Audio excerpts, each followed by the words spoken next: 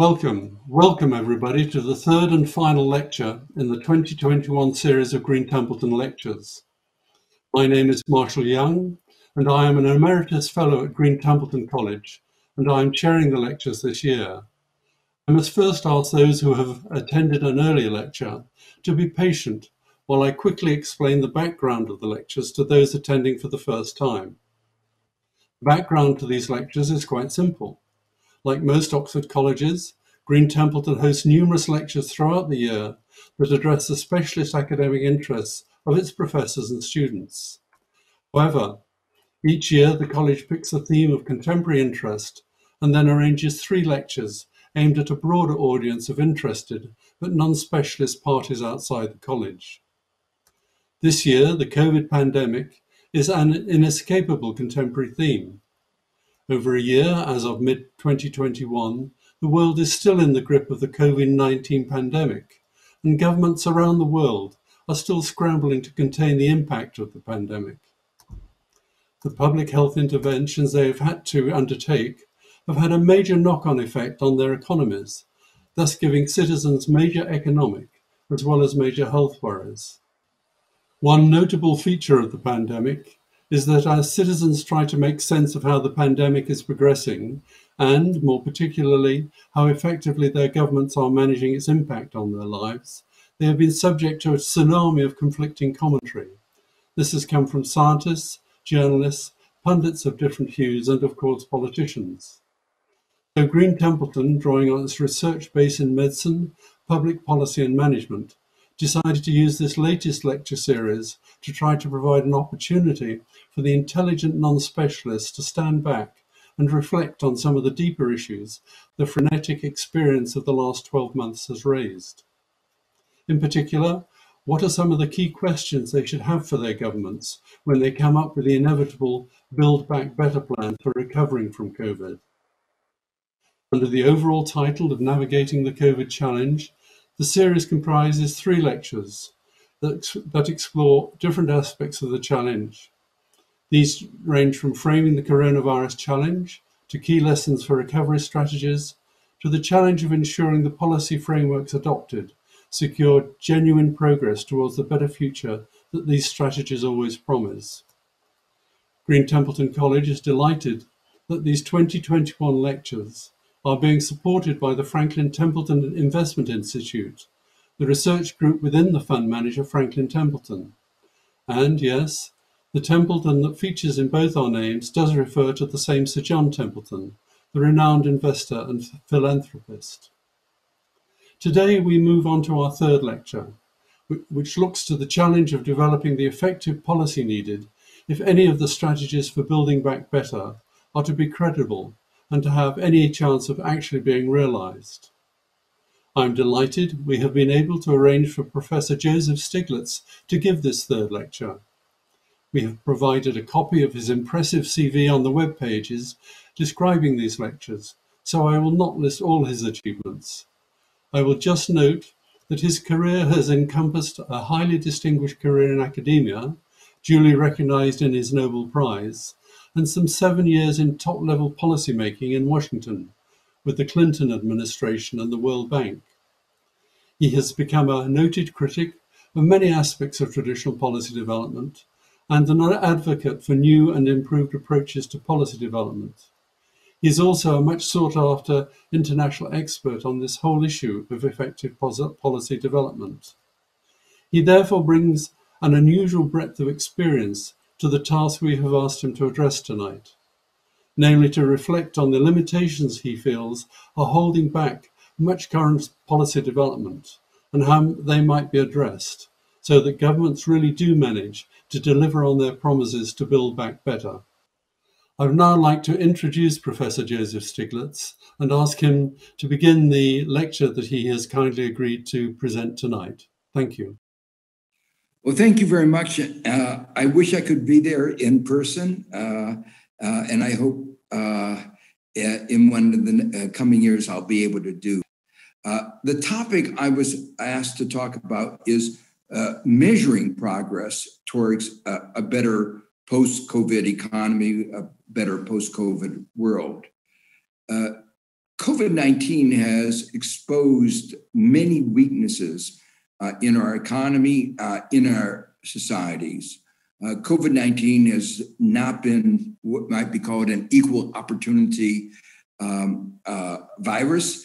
It has gone after those who are poorer, who have poorer health, and those disproportionately, particularly in the United States, are those who are at the bottom of the income and wealth scale. It has exposed those inequalities and unfortunately exacerbated them. The United States may have the highest level per capita income among the large advanced countries, but we were more ravished by COVID-19 than other advanced countries. And that reflects some of the basic inadequacies in our economic framework. It demonstrates that GDP is not necessarily a good measure of societal well-being, of sustainability, resilience. It exposed, COVID-19 exposed not only the inequalities, but many other deficiencies in our economic and social system. Not only were there large inequalities in income and wealth that I had written about and others have written about over the recent years, the largest among the advanced countries, but it also exposed the inequalities in health. Because the United States does not recognize access to medicine as a basic human right, and because we don't have anything like the National Health Service that you are fortunate to have in the UK, the disparities in health are larger than in any other of the major advanced countries. Even worse, average health is actually poorer. Life expectancy is at the lowest among the major advanced countries and is in decline. Even before the COVID-19, life expectancy in the United States was lower in 2019 than it was 5 years earlier. COVID-19 also exposed the lack of resilience of the economy's private sector. The United States couldn't even produce simple products like masks and protective gear, let alone more complicated products like tests and ventilators. One of the reasons we couldn't respond so well is in our strive for greater, quote, efficiency, we didn't take account of risk. We were excessively short-sighted. Our private sector particularly was short-sighted. And that was demonstrated in 2008 and again in 2020. It was, we prided ourselves that we had taken out the spare tires from our cars. Most of the time, those spare tires aren't used. But the reason you have a spare tire is that sometimes you get a flat tire, and if you get a flat tire when you're miles away from a nearest gas station, the cost can be enormous. And our whole economic system was based on this short-termism that did not give adequate attention to the risks that we faced, and that resulted in an economy that was not adequately resilient. The public sector was also unable to respond fully to the risk that we confronted. That too was not an accident. 40 years of neoliberalism, 40 years by the policies of Thatcher in the UK and Reagan in the United States, denigrating the role of government, meant that government couldn't fulfill the functions that it is supposed to and has to fulfill. The United States had one of the best agencies for dealing with infectious disease, the Centers for Disease Control. It had helped countries around the world develop similar institutions. But under President Trump, the CDC was defunded. The United States was aware of the dangers of a pandemic like SARS or like the COVID-19 that we face today. And within the White House, President Obama set up within the National Security Council, an office to deal with pandemics, respond to pandemics. But in the short-sightedness of the Trump administration, that office was disbanded. It was a concerted effort to weaken the government, and it succeeded, and meant that we were less able to respond to the pandemic when it occurred. There are other aspects of our society and our economy that COVID-19 exposed. There was a lack of trust of citizens in each other and of citizens in our institutions. Lack of respect for each other. COVID-19, like other public health and like global warming, entails externalities. What one person does has effects on others. If individuals didn't wear masks, it exposed others to the risk of the risk of getting the disease. Unfortunately, too many people in the United States focused on their own selfish, what they would call liberty, their freedom. But one person's freedom is another person's unfreedom. When one person exercises his right not to wear a mask, he actually impairs the other person's right to life because he exposes that other person to the risk of getting the disease that could actually take away his life. And in our complex society, we balance these two. And the way they were balanced by too many people focused excessively on the selfish desires rather than on the collective good of the whole. And finally, the COVID-19 exposed the lack of competency of many of our institutions, including the public institutions, as I said, a result of 40 years of denigrating the important roles of government.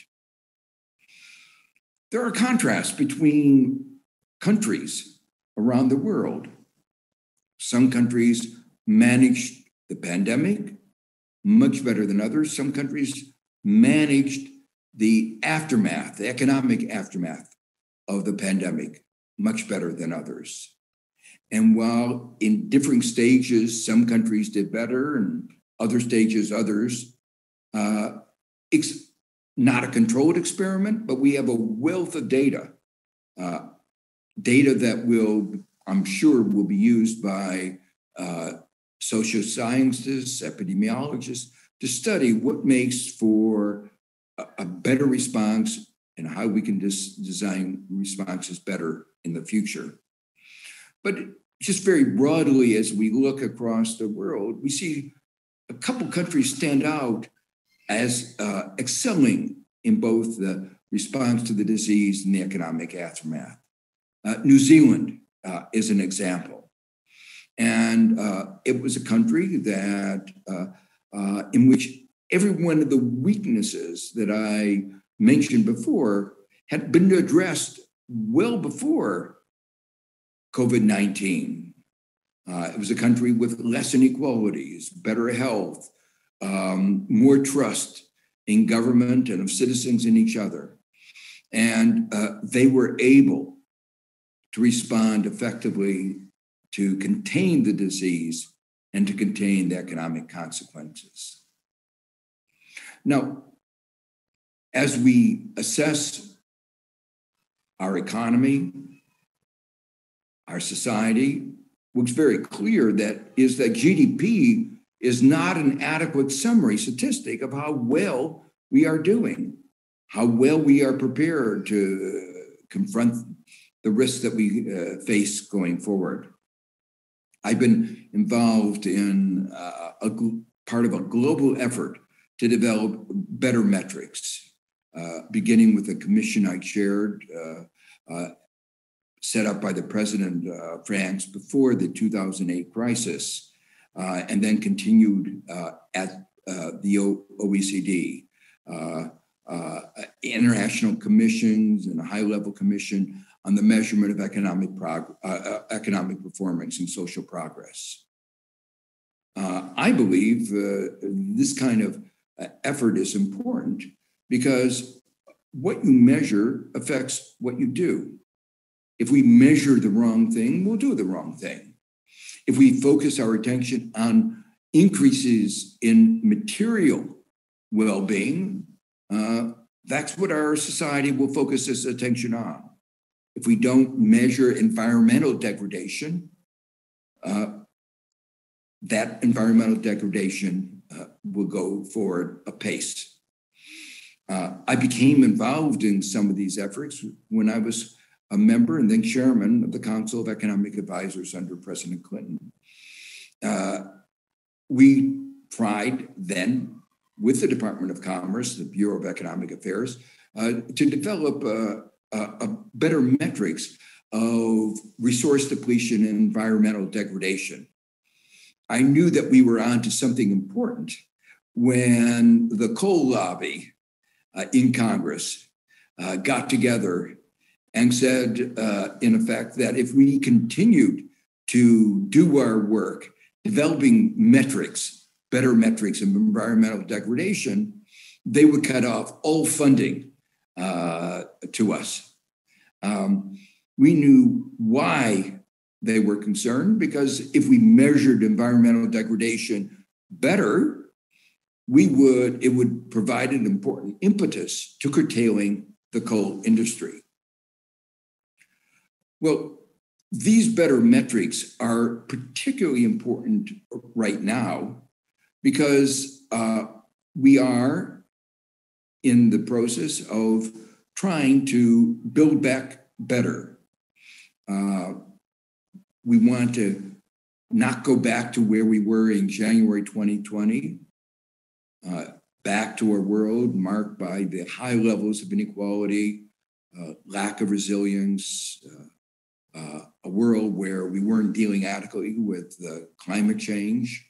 And so we need to have better metrics to assess the success that we have in building back better.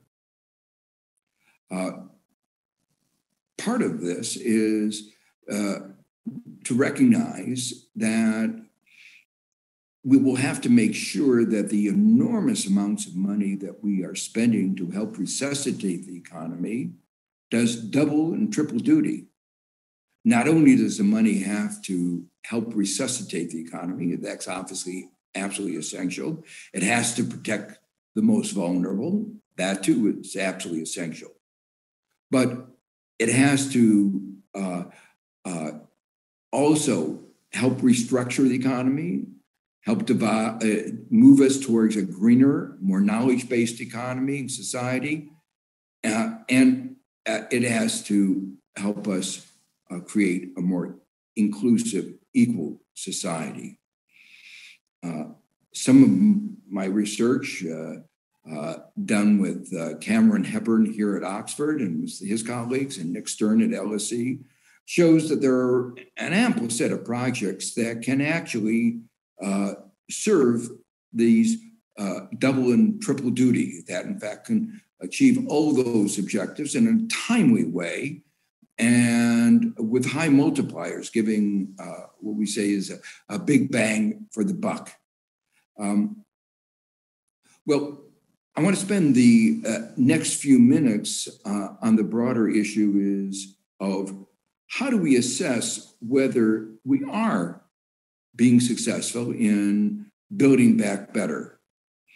And an important element of that is that we aren't going to find a single number, a single metric that can encapsulate anything as complex as our society or the multiple objectives that I just described. That's one of the big failings of GDP itself. It tries to summarize in one number something that's far too complex that can't be summarized in a single number. That's why the commission which I chaired argued that you needed a dashboard, a whole series of metrics capturing, reflecting success in health, in the environment, sustainability, in security, in all the dimensions that are important to society, to various parts of our society. And in fact, we argued that a democratic dialogue on what should be included in such a dashboard could actually be very constructive in helping form a broader consensus on where we as a society should be going. So a very important part of that is, of course, the green transition. Are the reductions in emissions on target to achieve the goals that we know have to be achieved? We now know that if we are to manage with a high likelihood of getting down to 1.5, 2 degrees centigrade, limiting temperature change to those limits, we have to get down to carbon neutrality, net zero by 2050. And we can measure how well we are doing in that. In that sense, we know what efficient trajectories are likely to look like to get to that goal from where we are now. And we can see how we are departing from those trajectories, how delay is going to be costly, and how the extent to which we are imposing additional costs on the future. That's an example of using physical metrics, not just dollar metrics. Converting that physical metric into dollars may not be a useful exercise. The important point is that we are on a trajectory that gets us to net neutrality by 2050. Similarly, health is an area where health statistics, looking at mortality, morbidity, may be much more useful than trying to convert these into dollar equivalents. As I noted earlier, one of the reasons why the United States was so vulnerable to COVID-19 was the large levels of health disparities. And we have data with which we can assess those health disparities. The research of Case and Deaton showing the high level of deaths of despair that have marked the United States over the last decade have called attention to a major social phenomena in the United States that needs to be addressed. And this kind of data can give us a sense of of our success in combating what is clearly a sign of a social dysfunction. Other dimensions of assessing the extent of our success are going to be more difficult. For instance, inequalities that I referred to earlier have so many dimensions to them. There's no single metric that can adequately reflect all these dimensions of just this one aspect of social progress and economic performance. And statistic that's often used is the Gini coefficient. It too is a summary statistic. And obviously we should be concerned when the Gini coefficient is increasing. But the Gini coefficient doesn't provide the information that we really need to assess what is happening to inequalities within our society. It doesn't assess, for instance, the extent to which the top 1% or the top 1/10 of 1% is garnering an increasingly larger fraction of national income and national wealth. It doesn't reflect adequately the increasing numbers of people, fractions of our population in poverty, or the extent of poverty, the fraction of the population that is living paycheck to paycheck, that faces a kind of vulnerability and insecurity that can be so corrosive of individual well-being. That summary statistic also doesn't reflect the way inequalities cut across various parts of our society. In the United States, the events of the last year have made us aware of the persistent racial and ethnic discrimination, the effects of systemic racism in our society. The election of Trump made us much more aware of geographic disparities across our country. And these geographic, ethnic, and racial disparities have enormous social and political consequences, which we've seen played out. They also have very large economic consequences. So it is important as we proceed to evaluate to measure our progress towards a better post-COVID society, that we pay attention to all of these various dimensions of inequality.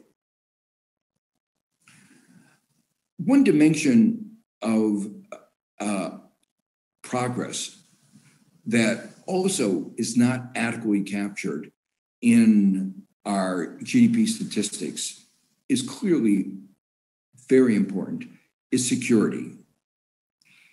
Many people within our societies face high levels of insecurity. High probabilities, the individuals who are above the poverty line falling below. Even people in the middle worry about falling into poverty. Many people feel that they're one problem away from economic disaster. There are many ways that we can go about measuring this insecurity. There are objective measures, looking at the probabilities of different individuals in different positions actually facing the kinds of extreme hardships that we know confront many parts of our society. But there are also subjective measures assessing how people feel about their situation, how secure they feel, how vulnerable they feel. And one important research agenda is to try to link the objective measures and the subjective measures, to try to understand what are the determinants of both the objective and the subjective measures, and in turn, to ask how these senses of insecurity affect broader macroeconomic performance. Individuals, workers that are feeling secure can't devote the energies, the concentration that they need to perform their job well. And so many of the things I've talked about, not only security, but health, while they have obvious implications for individual well-being, they also have important implications for overall economic performance. Finally, another dimension of success, societal progress, and economic performance is trust. I mentioned one of the reasons that some societies performed so much more poorly in response to COVID-19 was the lack of trust of individuals in each other and in institutions. That lack of trust, of course, has broader economic consequences. The commission that I chaired and a high-level panel at the OECD that I co-chaired, emphasized how the erosion of trust leads to poor economic performance. It also tried to assess determinants of trust and what were the policies that could affect trust. Well, measuring trust is even harder than the other factors that I've identified, like insecurity and inequality.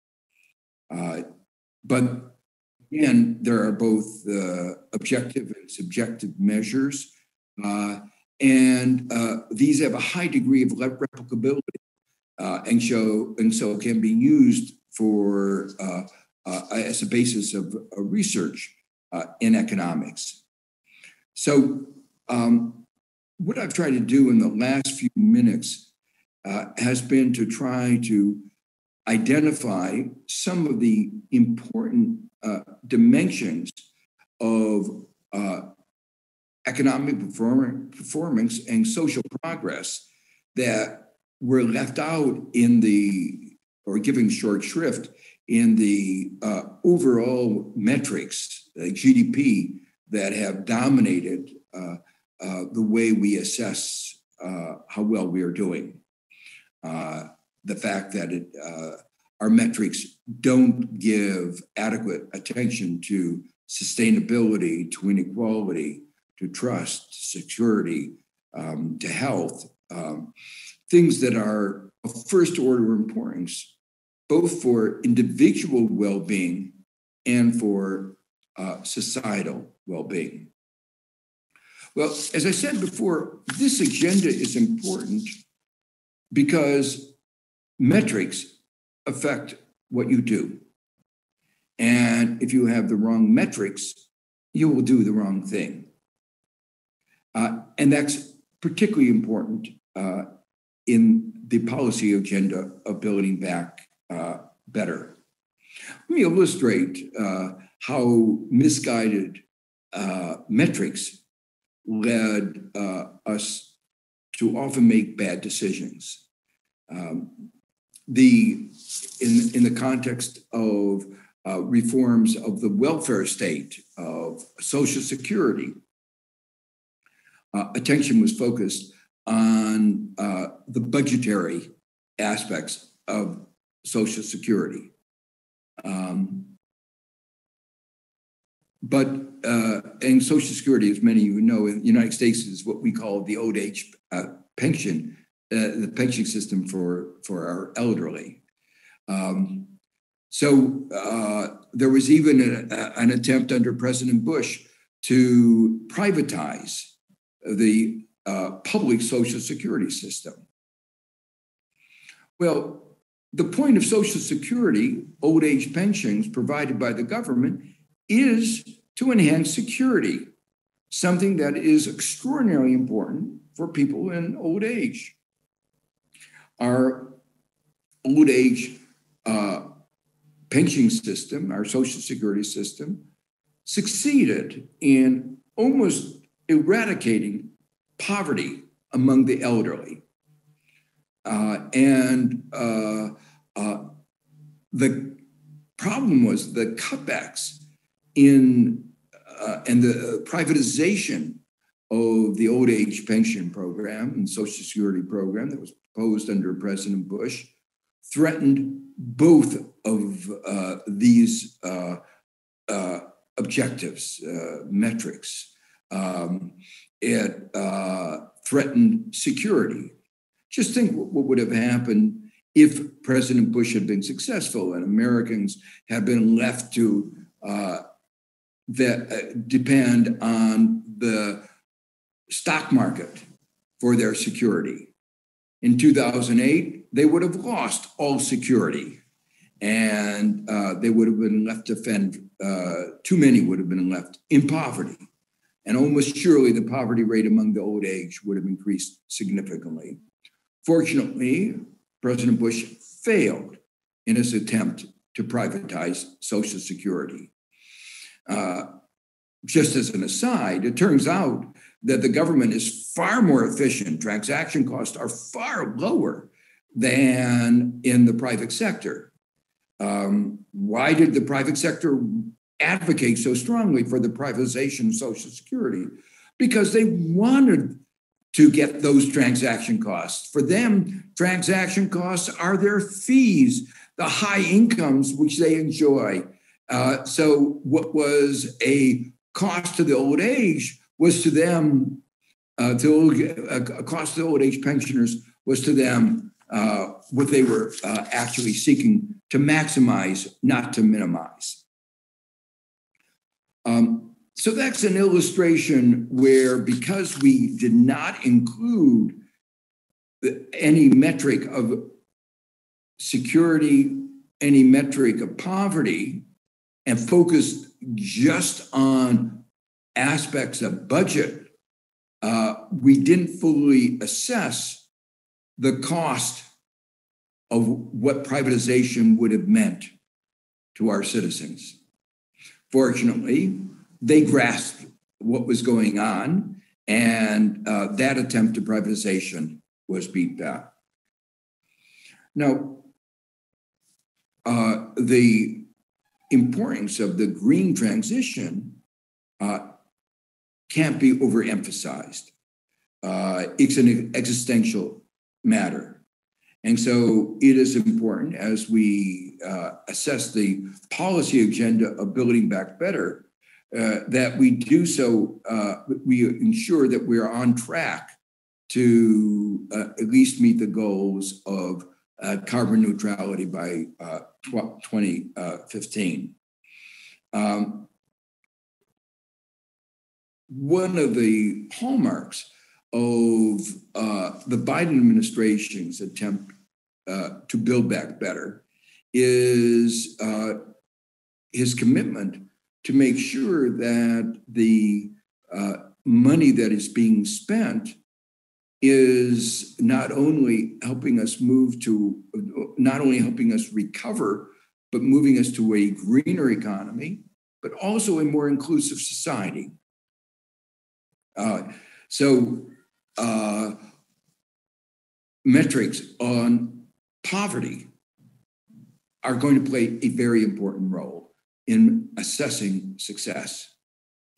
The forecast made by some of my colleagues here at Columbia University is that in 1 year alone, what the measures proposed in the $1.9 trillion rescue package will reduce childhood poverty by approximately 50%.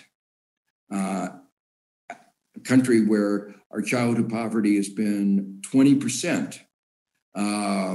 Reducing that in half is a marked achievement.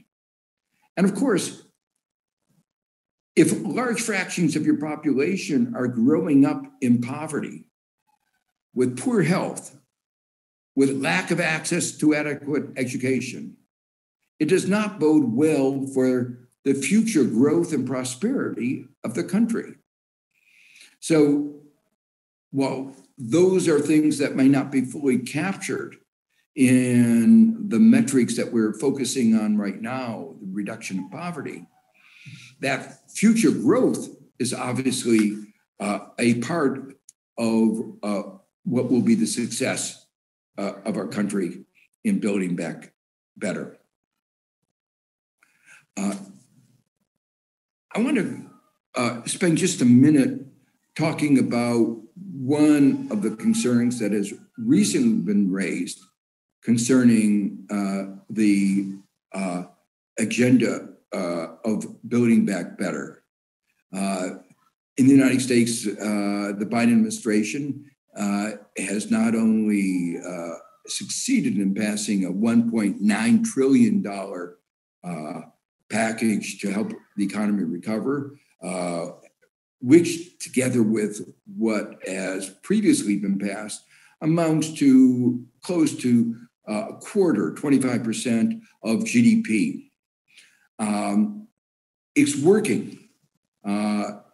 Forecasts are that GDP growth this year will be somewhere around 6-7%, possibly 8%, and putting us on target to actually, by the end of the year, be above the level of growth, level of GDP, of economic performance that was anticipated before COVID struck us.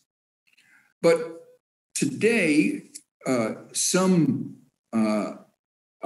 critics of Biden are worried that there will be inflation, that we will have an overheated economy.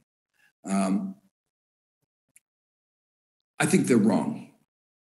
I think they're wrong on a number of scores, but one of the key things on which they're wrong is they're focusing on the wrong measures. You don't eat inflation. Inflation is an intermediary variable. It's important in terms of how it affects other metrics that are more fundamental. Material well-being is one of them. Incomes are one of them, but inequality, the other things that we've been talking about are other things that are really important.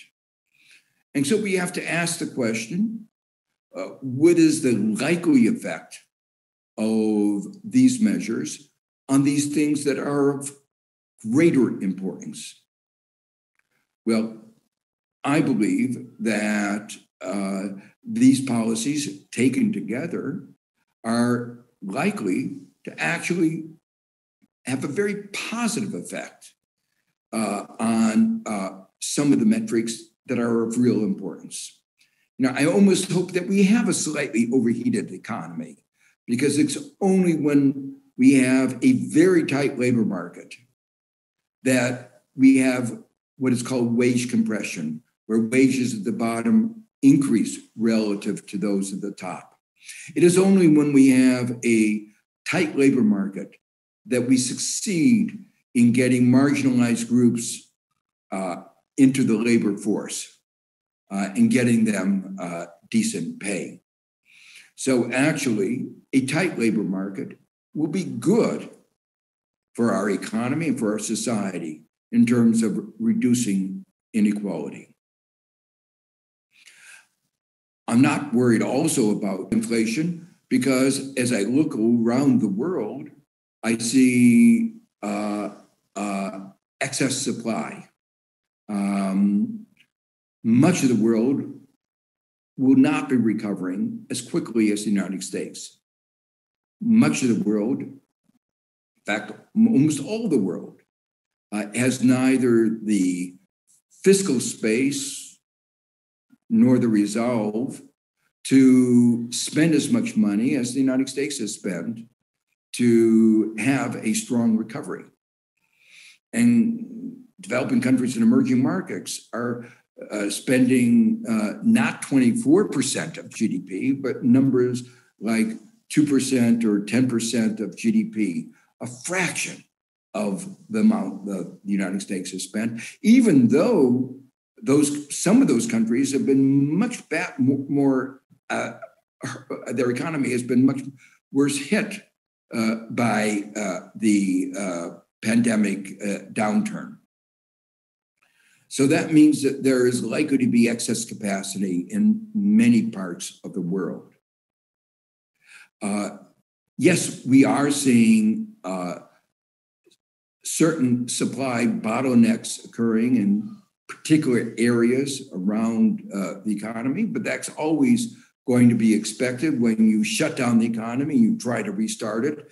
It's not an easy matter getting the coordination that you need, and we have supply shortages in, say, chips, but it's not because we were suffering from an overall undersupply, a lack of capacity. It's just that we have to restart the economy after having shut it down, and that is a difficult task. But should it turn out that we are facing a period of excess demand and that we have more inflation than is acceptable, we have tools to respond. For the last 12 years, we've had near zero interest rates. That's the opportunity cost of capital is not zero. The shadow price of capital is not zero. It is it results in misallocation of resources when we price capital at such low level. It's led to distorted pricing of risk and overall distortions of the capital markets. So it would be much healthier for our economy and for our society if interest rates were increased to more normal levels and we return from a negative real interest rates to a world where interest rates really reflect what the scarcity of capital as it is. We have other instruments too. We could and should be raising taxes. Meeting the needs of our society requires more public investment.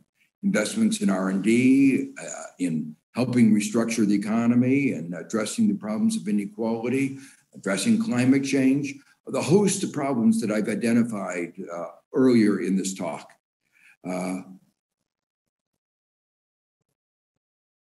Unfortunately, as a result of the tax cuts that were initiated under President Trump, the share of GDP collected in tax revenues is not sufficient to finance the public needs that we have.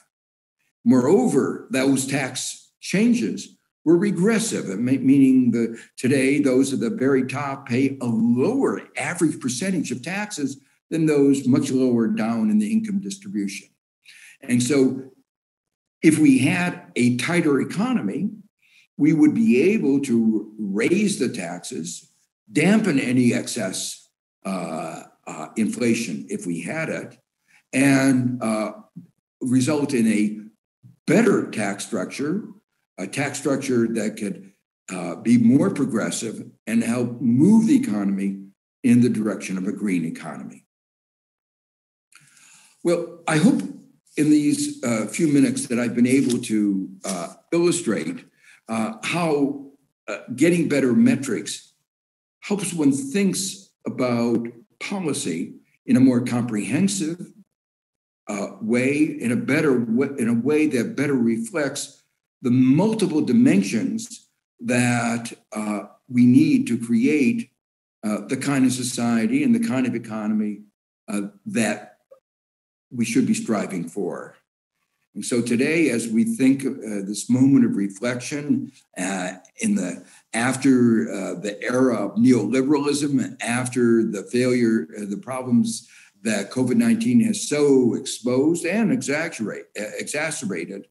I think this is a moment to build back better, and I hope the development of better metrics will help guide us in building back better. Thank you. Well, thank you very much, Joe. It's fascinating as ever, and it's always refreshing to see your approach where, rather than sort of avoid or deny the real complexity of what we're dealing with, you're prepared to confront it and grapple with it and try and develop a framework that embraces all of the many variables involved. So we've got time for a short Q&A. So what I'd like to do is introduce you to the panel. When I was putting this panel together, I was aware that one of the key resources we have in college, of course, are the 600 students or postgraduates we have, who not only are sort of, because of their age, have a natural interest in the long term, which is what a lot of these ESG issues are about, but also they are following degrees or doing research in areas that overlap with a lot of the sort of topics you've been talking about. And they, not surprisingly, many of them have a definite interest in how this building back better might happen. So what I'm going to do is I'm going to, rather than me stay around as chairman, I'm going to hand over first to Alex and ask her to introduce herself and then lead off with her questions, and then move on to Archie. So if that's okay, I'll ask Alex to start. Absolutely. Thank you so much, Professor Stiglitz, for your fascinating talk. My name is Alexandra Sadler, and I'm a postgraduate student at Green Templeton College. I'm currently finishing up my second year of the MPhil in Development Studies and have focused my thesis research on how small and marginal farmers are integrated into agricultural markets in India. And last year, I also worked as a research assistant for the Smith School's Economic Recovery Program, focusing on a greener post-COVID recovery. So my first question is related to what you've been saying about how GDP is an insufficient metric for measuring economic performance and social progress. So as you've mentioned, the post-COVID recovery phase presents an important opportunity to build back better, which includes moving away from these kinds of metrics towards more holistic measurements like the dashboard that you mentioned. And yet in the post-COVID recovery, citizens will also be looking to GDP as a metric for how well their governments are doing at getting the economy back up and running. So my question is now an opportune time to shift away from GDP as a metric, or should we wait until confidence is restored? And if now is the right time, how do you propose that we make that kind of a shift? Thank you. Yeah, a great question. My view is that you have to look at GDP. It's obviously going to be one of the numbers that is in that dashboard that I referred to, but it would be a mistake not to look at what else is going on. If we, in the United States, and I think in many parts of the world, there's a lot of concern about what is called the K-shaped recovery, that the pandemic itself really hurt those at the bottom, and those at the top actually did very reasonably well. The adverse effects were really concentrated at the bottom. If we don't pay attention to the distribution effect, the nature of the distribution of the recovery, we could wind up with that K-shaped recovery. It would be very easy for those at the top to recover quickly. They've not had the devastating effects that COVID-19 has had on those below. One particular aspect that has worried many people has been the consequences of the moving to Zoom and of education. Lots of evidence that better off families have been able to manage Zoom education better than those who are at the lower down in the income distribution. And there are worries that missing out on months or a whole year of education will have long-lasting effects. And so we'll have to think about how do we make up for that if that shows up. That's why I think it's really important. If we are getting statistics that show that this educational gap is persistent, is there and is persistent, I think we should be committed to having summer programs, to after-school programs, to doing whatever we can to close the gap that COVID-19 has opened up. Absolutely. Thank you so much for that. Okay, Alex, I think looking at the clock, perhaps we could switch to Aceh to ask his first question, please, and introduce himself. Aceh? My name is Echampon. I am a third-year doctoral student at the School of Geography and Environment and a member of Green Templeton College. I am an entrepreneur, but I also conduct research in plant physiological ecology. I study how plants leverage trade-offs in response to threats and competition under limited resources to maximize productivity and survival fitness. I apply research insight as agroecology solutions to food insecurity in sub-Saharan Africa. Now, to ask my questions, I would like to give you some context. Recently, nearly half of the top fastest growing economies were from emerging economies. Corporations, academia, and other nonprofits whose operations are inherently motivated beyond national interest, but by market dynamics or service to the common good, are closing the gap, global inequality gap. The alternative is exemplified by more than a decade's failure of call to action over multinational climate negotiations, and more recently, the US-China trade conflict, lack of unilateral consensus to a global pandemic, which led to hoarding of vaccines.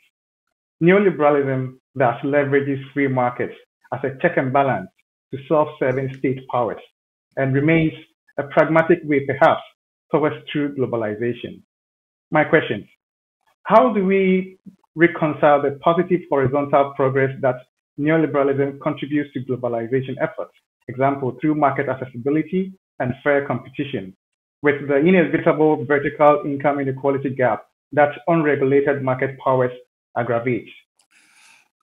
First, I think that we've seen some of the uglier sides of unbridled profit maximizing behavior in COVID-19. I referred a little bit earlier to the lack of resiliency. That was an incompetence of the private sector. But we've seen one of the strengths of the private sector in the quick development of the vaccines. But we have to understand that that was basically the last mile based on publicly funded research, that the basis of those vaccines was really funded by the government.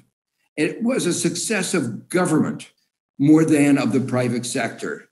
It was a partnership, but which the government provided 98% and the private sector did the last mile. The last mile was really important, and they did it very quickly, but we should not underestimate the important role that the government played, both in the basic research, in the applied research, and financing the advanced production facilities.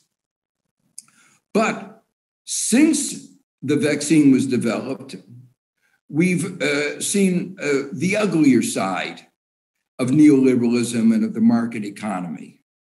The vaccines that are available have not been widely shared. The developing countries have gotten a minuscule fraction relative to their proportion in the population. The result of that is that some countries have been much more badly afflicted, even when they've undertaken reasonably good policies.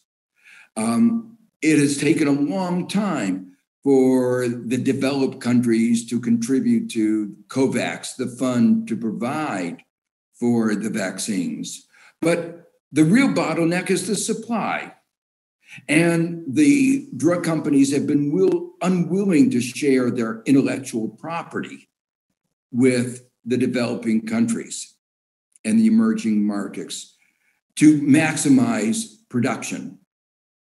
That's why the waiver that is being on intellectual property that is being discussed in the WTO is so important.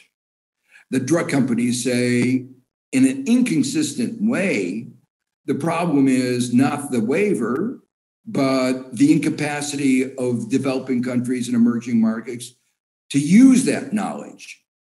Well, if that were really the concern, let there be the waiver, and then they could show that the problem was not the intellectual property, but the ability to take advantage. The evidence is overwhelming that there are dozens and dozens of companies that could produce it in the developing countries and emerging markets. In India and in South Africa, there are companies that could produce millions and millions of shots. And so the real issue here is, and particularly true of the less complicated vaccines, but even the key scientists in the companies have said that in a few months, production of the mRNAs could be online. And, what is difficult to discover may be very easy to produce. So that, in fact, the production of some of these, if there were the transfer of technology, could be very rapidly brought online. So what we've seen is something that is greed that is putting the whole world at risk. Because until the pandemic is brought under control everywhere, it represents a risk for all of us. We've seen how the COVID-19 mutates, and the mutations can be more infectious, more dangerous, even more vaccine resistant. And so it is imperative for the world that the pandemic be as brought under control as fast as possible. But from the point of view of the drug companies, their interest is monopoly profits. They want to restrict production. That's their number one goal, and they are willing to let the world suffer in order to increase their profits. I say that with some passion because what they're doing is unconscionable in my mind.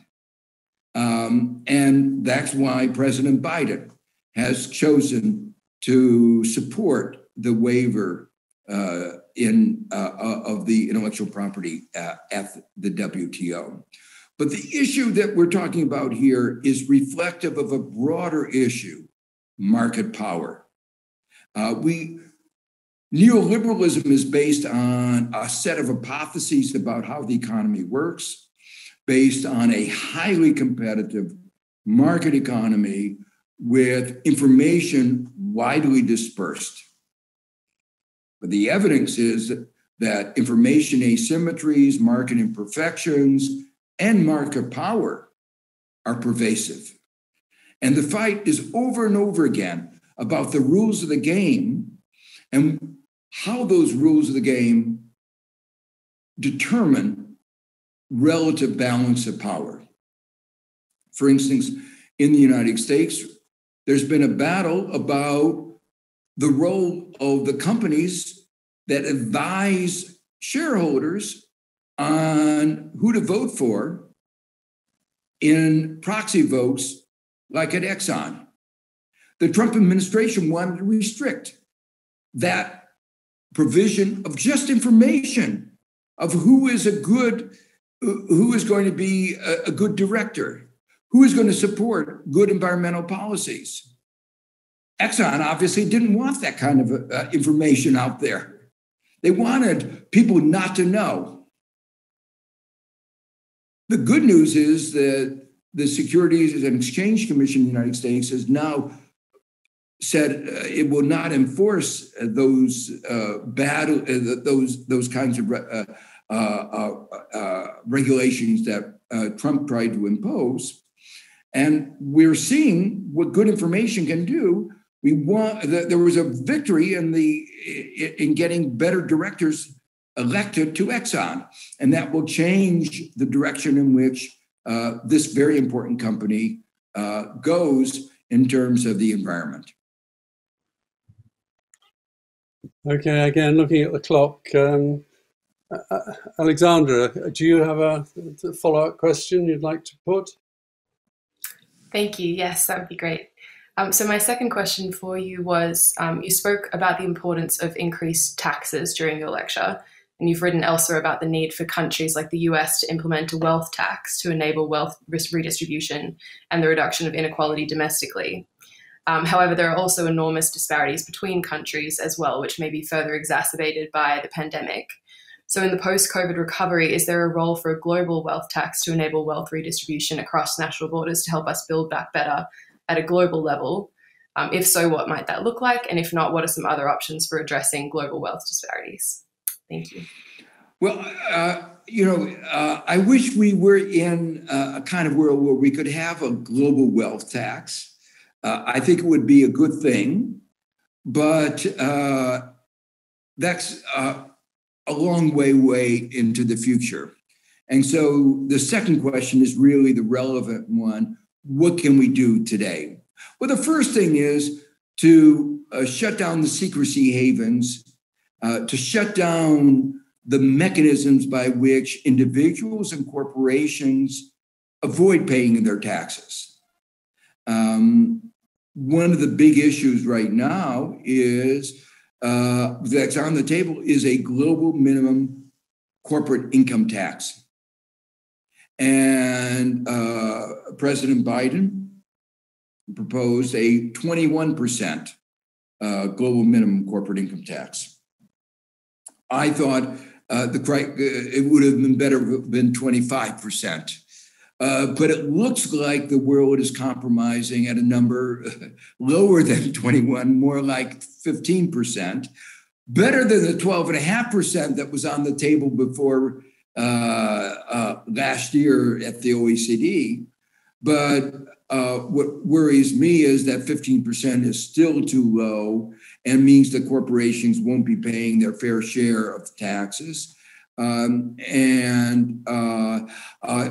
I think it's really important that if that low rate of 15% is adopted, it be closely monitored to make sure that it's 15% on a very comprehensive definition of corporate profits, and that they don't use all the gimmicks that they've used in the past to write down their corporate profits, with rich companies pretending that they have no profits. So if you have that minimum tax, it has to be on a robust definition of what corporate profits mean.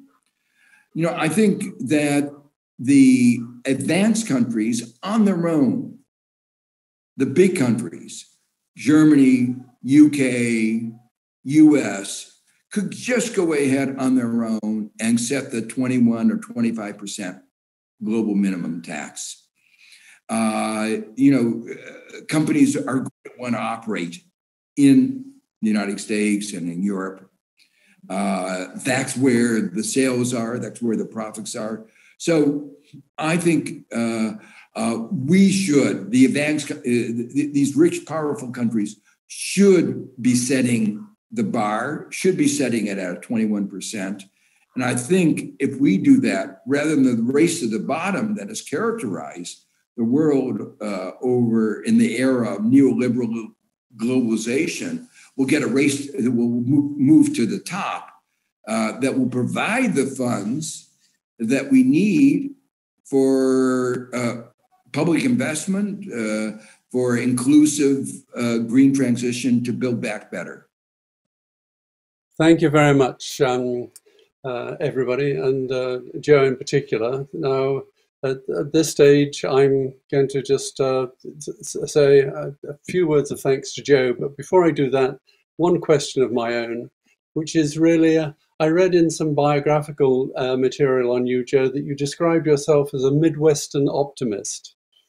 Now, see, I mean, with all of the stuff we've been talking about, it could seem a bit overwhelming and push some people to pessimism, but clearly there's something in your background that means you still see yourself as an optimist. Would you say that still holds true after COVID? It still holds true. I think if you're not an optimist, it'd be hard to keep going in this world. We're always grasping for those straws that give us the basis of that optimism.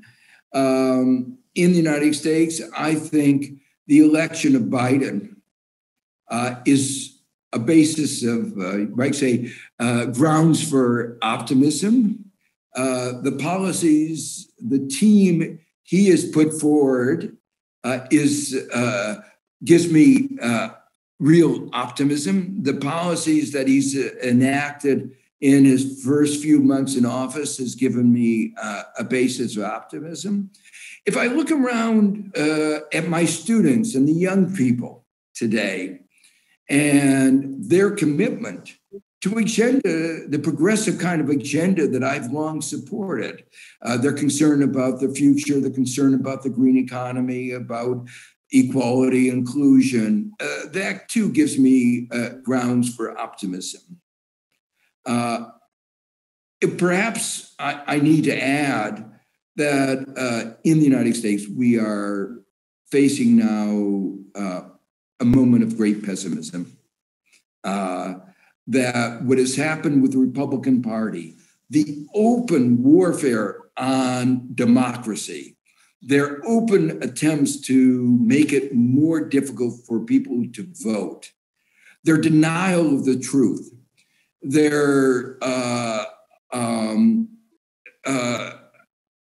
elevating mis and disinformation, treating it as if there is no such thing as the truth. They're going back on the Enlightenment, centuries of progress based on science, advances in social institutions. They're going back on all of this. I never thought I would face this kind of movement in the United States. So if there were grounds for pessimism, I think President Trump and the Republican Party has really given us grounds for pessimism. Okay, well, despite the qualification, there was an article in the Financial Times where somebody was saying, you shouldn't judge America by its politics. It has amazing other strengths that seem to always carry it through. Witness the way it's done amazing vaccination program despite all of their concern for rights. So I'm not from the Midwest, but I think I share some of your optimism. And it's my pleasure to sort of say thanks for a great talk. Thanks for making time in your busy schedule. And we look forward to some point in the near future where we hopefully get you in Oxford as originally planned. But the rest of the time, enjoy the Mediterranean. Well, now to close the proceedings, I'd like to hand over to the principal of Green Templeton College, Sir Michael Dixon. Thank you very much, Marshall. I'd like also to express my thanks to our speaker, Joe Stiglitz, for his fascinating presentation today, and to our two student questioners, Ache and Alexander. And of course, my thanks to Marshall Young for chairing this session so expertly. I'm delighted that Professor Stiglitz will be joining us in Oxford next year as our latest Sanjaya Lal Fellow. Twice delayed by the pandemic, we very much look forward to having him around college in 2022.